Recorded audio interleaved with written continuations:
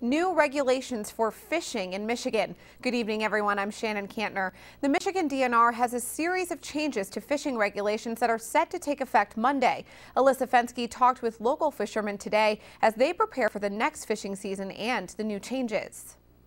Fishing has always been a big part of Terry Gottschalk's life. Since I got older, I only fish 2 or 3 times a week. It used to be 7 days a week. He's seen his fair share of fishing seasons and seems unfazed that this year's pike and musculon will have stricter limitations. In the past, there's been a limit of 5 northern pike. It has been reduced to 2. There's a slot limit involved in that. And now you're only allowed 1 musculon per year. And you have to have a muskie tag, which is free of charge to do that.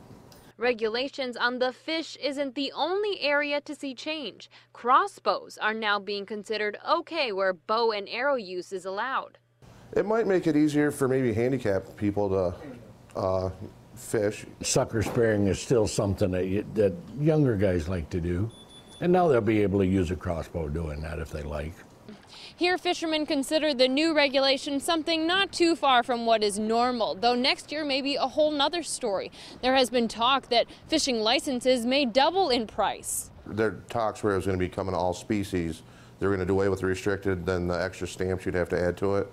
And so if it was just a one-shot all species, I think it might encourage more people to go out and fish for other species of fish. Those visiting the state might not be as pleased, but Gottschalk hopes the DNR will use the extra money to boost popularity that's dwindling for the sport. It used to be that's one of the things that kid had to do other than play baseball. In Jackson, Alyssa Fensky, Fox 47 News. Netting regulations for this year have also been changed to better fit this fishing season.